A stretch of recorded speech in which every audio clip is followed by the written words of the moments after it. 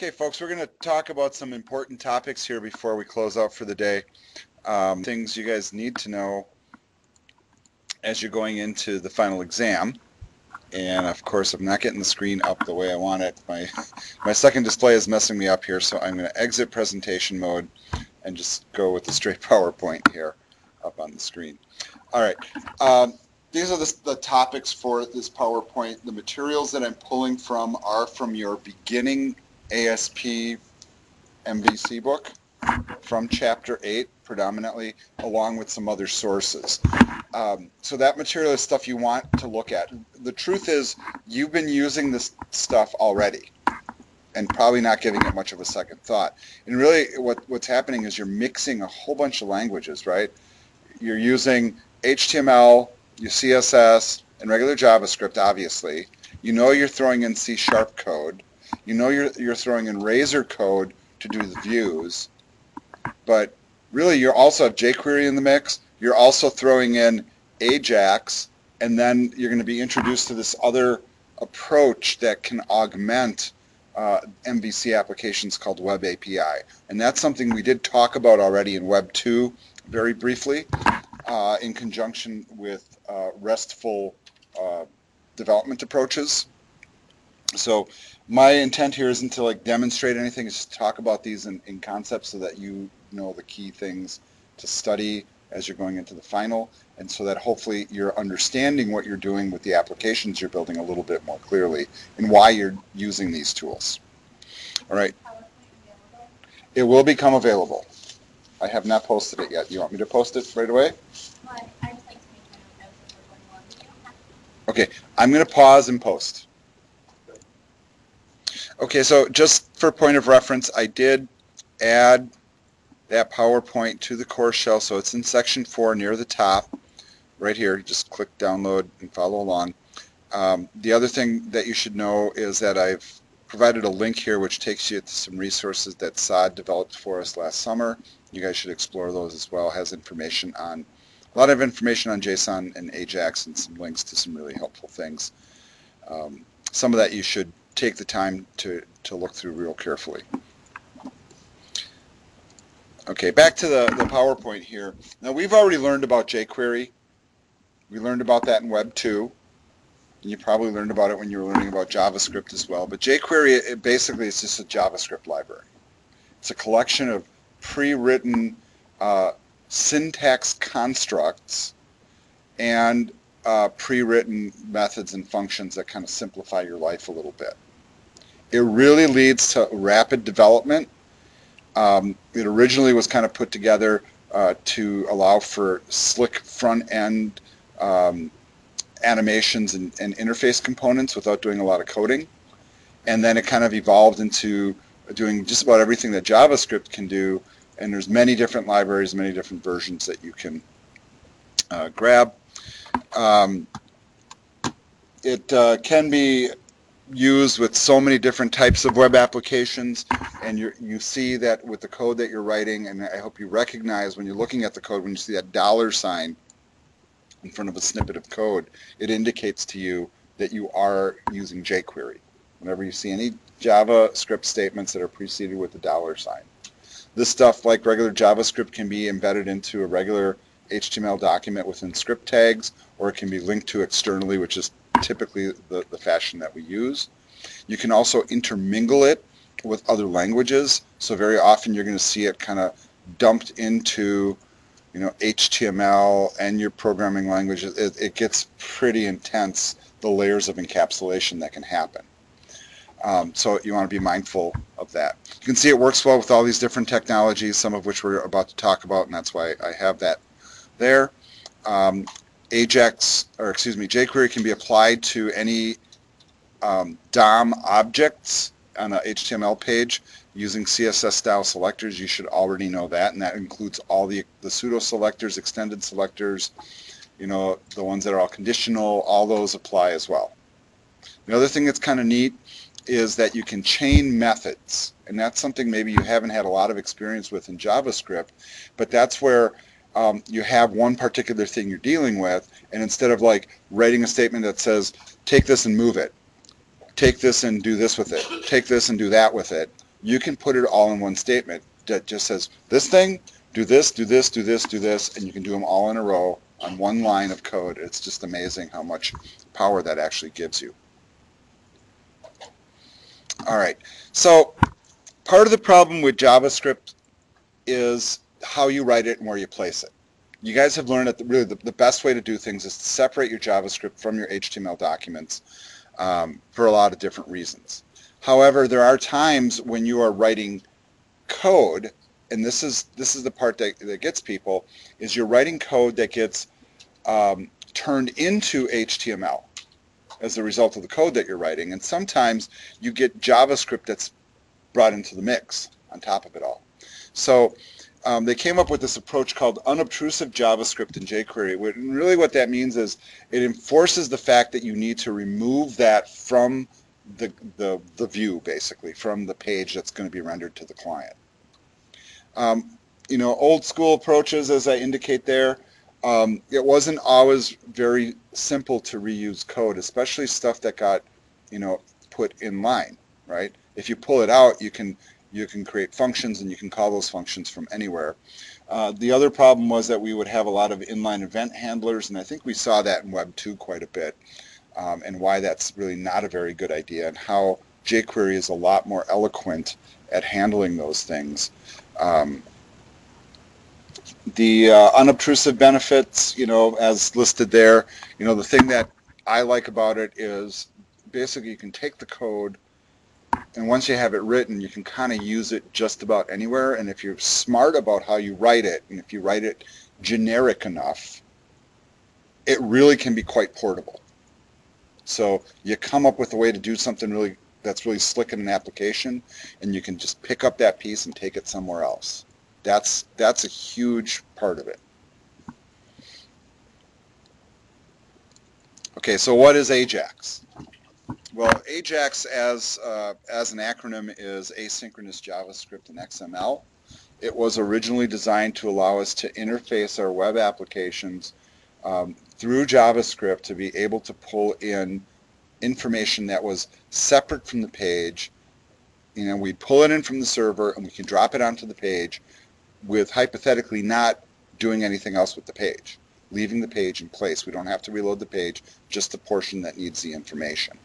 And this is something you should have learned already, but just in case it didn't stick, the thing that I have way at the bottom here is what we call flicker-free pages. In that first book that we were using here in class, they do have a chapter towards the end, and I was originally going to assign it to you, and then I decided not to, where they show you what a flicker-free page is, if you want to go through that chapter and try the approach. But basically, we would just basically create a region of the page that's going to receive the contents that are being pulled in and repopulated on the page. Now, if you combine this with a number of different technologies, which is really what's happening in the applications that you're doing, is, for example, when you put something in the shopping cart in the MVC music store, and it's there, and you see it, and then all of a sudden you go in there and you say, well, I don't want it here, and you click delete or remove or whatever the button says, and you see it kind of fade away. But the page didn't change. We just manipulated the DOM dynamically and removed it. But if we were to pull stuff in that same fashion, it's done using AJAX. So we're not changing the rest of the page, just the piece we need. And it makes it behave like a standard operating system native application. That's kind of the point. You know, the point of developing this, I mean, they wanted to use it with XML because XML was becoming kind of like the way to deliver database content back in the, you know, late 90s, early 2000s. But XML does have some inefficiencies. One of the inefficiencies, like you guys are working like with those web config files, and you see like they'll have like connection strings, and of course you have to have this really long tag that says connection string, right? If you have a really big XML file and you have a lot of tags, you're not even moving any of the data, and you're moving all this data. You know, you're moving like descriptive components. So very quickly we started to move away from actually using straight up XML, and what really has become the standard now is that we start using JSON to move a lot of the same information, making it even faster. So If you're looking at how AJAX works in the context of just standard jQuery, top left there, notice a little directive that you have. It's basically a method. There's no selector attached, just a $sign and then a dot.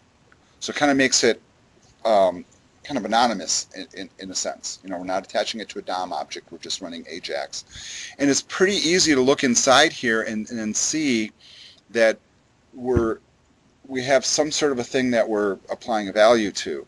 And believe it or not, you know, I'm talking about JSON, and actually this information here is in the form of JSON right inside the jQuery request. So we're calling upon AJAX, we're using JSON to pass the information, and then we are able to, in this case, trigger an anonymous function and do something. But that's one of the ways that you can do it using jQuery. When you start switching over to using either Web API or MVC, and you start to work with what we call helpers, right? And you guys have touched upon those too. You're going to see that we're using AJAX in a little bit different way. We're still calling it out, and you can see there's a little razor directive there that calls out AJAX, and then it runs a little action link method, and then you can probably just very simply see that there's the correlation between the two different approaches. It's just a different syntax in this environment.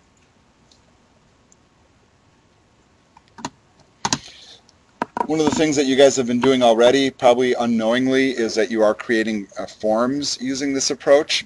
So you'll set up what looks like a lot of standard HTML, and then inside there you'll see once again these little razor directives that are pulling from these libraries.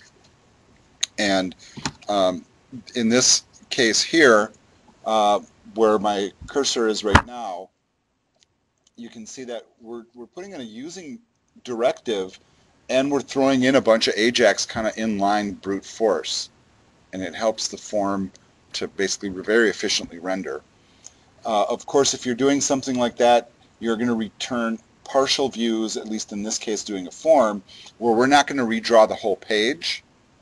The page sits in place. The form is pulled up by AJAX. You fill it out, you hit the button, it might give you a little dialog box. But ultimately, all that work is happening without redrawing the page. Now, in terms of having a web page act like an application, which is really kind of our goal, that is ideal. Because we're saving all this data transmission, not redrawing the page. The stuff is changing in place. It gives the user a very rich experience. And it also allows for all the postbacks and callbacks that we're learning about as well. That data can go to and from the server without redrawing the page. We can make the requests using AJAX. Form-driven applications are natural for it. And given the fact that you're using jQuery, you're using AJAX to move the data, you also can control the user interface very eloquently. And that's why you always see these technologies working together. These are examples right from the book, so if you want to like kind of review them, you can go back and read in detail and try the examples. Word of caution though, the examples in the book don't always work, especially in that beginning book. They're more for reading than trying, I've discovered. But here they're kind of showing you the example that like you might be working on a form and they might have this little link here. You click the link and it brings the dog picture in without changing the page. It just makes it come up. And it's not that it was hidden and we're making it show. We're actually requesting it from the server and bringing it to the page.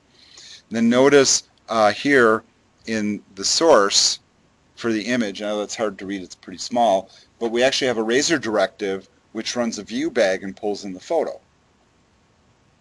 So instead of putting in a finite URL, it's kind of doing it dynamically of sorts. All right. A little bit more of an example here with AJAX. On the left-hand side is the kind of the generic form of the request, and on the right-hand side is a detailed example, once again from the book. Notice that this stuff is actually in line with HTML, and that's why you see script tags around the whole thing. And that's more for sake of example than anything else. I wouldn't necessarily say that's how you should do it.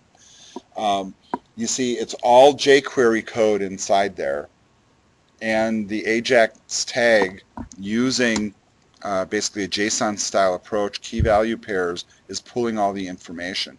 Now the reason we use the JSON, and that's on the slides that are coming up I believe, is because JSON is very, very efficient compared to XML.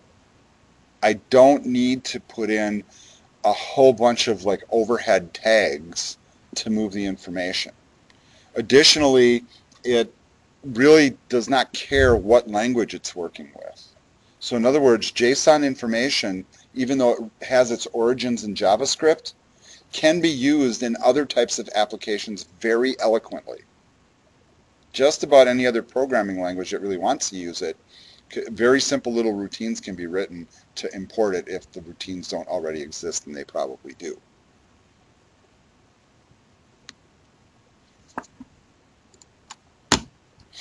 All right.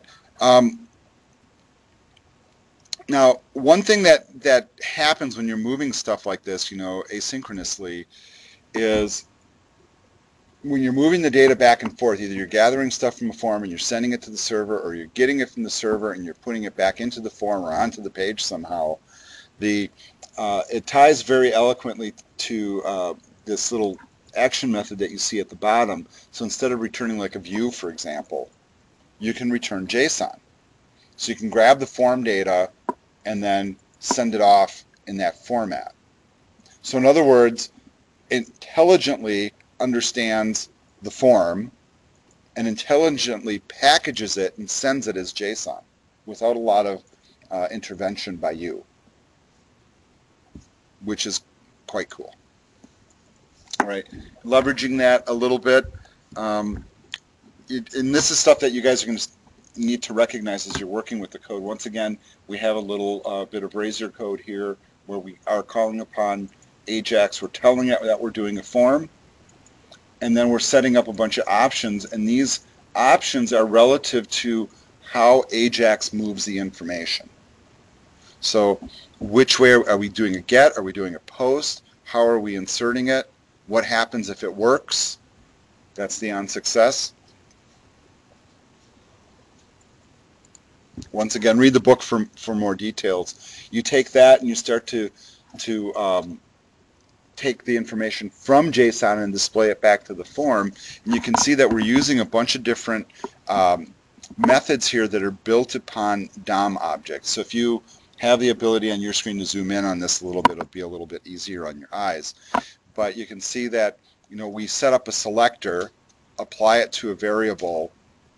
It'll start out empty, and then we allow it to receive the information and populate. And then we just run these very simple jQuery and JavaScript commands where we're going to take the information, we're basically writing the HTML within the script, and at the same time pulling in the data from the JSON directly through AJAX and jQuery.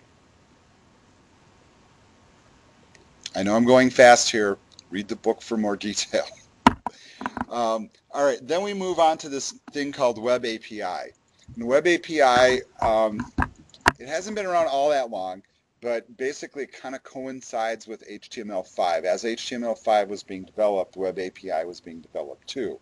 It actually has its origins within the MVC architecture, because the people working with MVC, with the model view controller and helpers and routes and all that good stuff, were able to move data around their applications. But a lot of times when data is moving, you need to use certain protocols, right? And some of the protocols that are used out on the web aren't always conducive to all devices. HTTP, however, is the core, you know, web browser protocol for moving information. And wouldn't it be nice is if our applications could asynchronously talk to the server, but yet move the data through HTTP as opposed to, let's say, FTP or something other. So it also ties into the RESTful API, and I don't know if you guys remember what that is. Representational state transfer. All right, and then it's got a few different modes that it operates in. And those you should remember. And if you don't remember, you should really read up on them and understand what that is. But the goals of a REST architecture are as follows: you know, scalability, keeping things basically generic. It's the components that we're using are independent of the things within the application. So everything is built in little pieces. The separation of concerns remain firmly in place.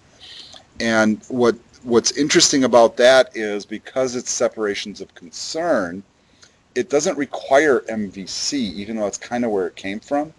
And it also allows you to have an MVC style architecture without MVC.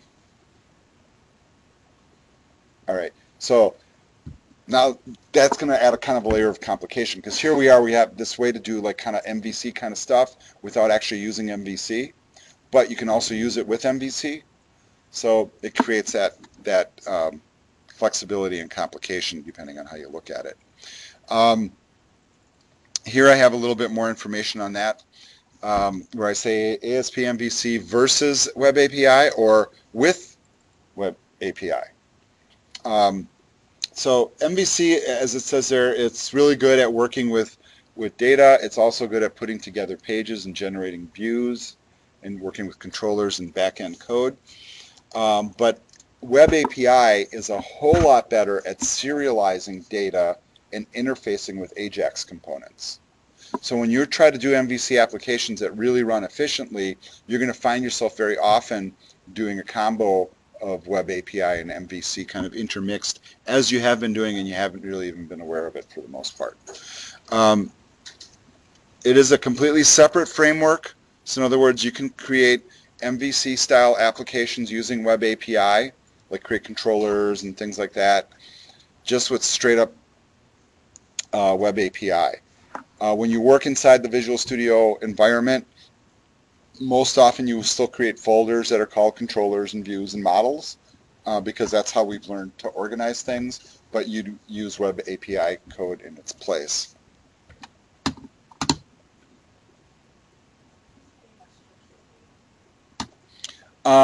Structured data, well, think about like JSON, things go in key value pairs. So I might say URL and then a colon and then a value. And then I can say name, colon, a value. That's structured data. It has a structure and a pattern to it. Okay, and then that structure might match up with your database, or it might just be something you use to put stuff on the page. It just kind of depends. But it works really, really well in those environments. And basically the fact that JSON's really kind of gained so much prominence because of its efficiency, and the fact that Web API works so well with it, it really kind of has become a tool of choice for many.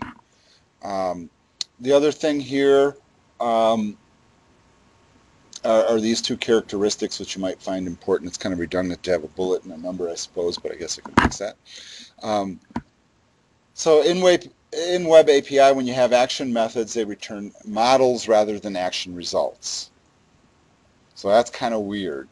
And the reason they're returning models is because you're working with serialized data typically. So you're working with key value pairs being sent back and forth. So it's not going to be conducive to everything that you're doing, but it'll be conducive to very specific things, especially things that are very data intensive, and you'll really gain a lot of efficiency from it. And then everything, once again, moves over that HTTP protocol, and that's really kind of one of the important things as well, because we don't need other transfer mechanisms to move the information. JSON is the tool of choice. And folks, that's my brief little lecture on this, and I'm sorry for keeping you past 3 o'clock.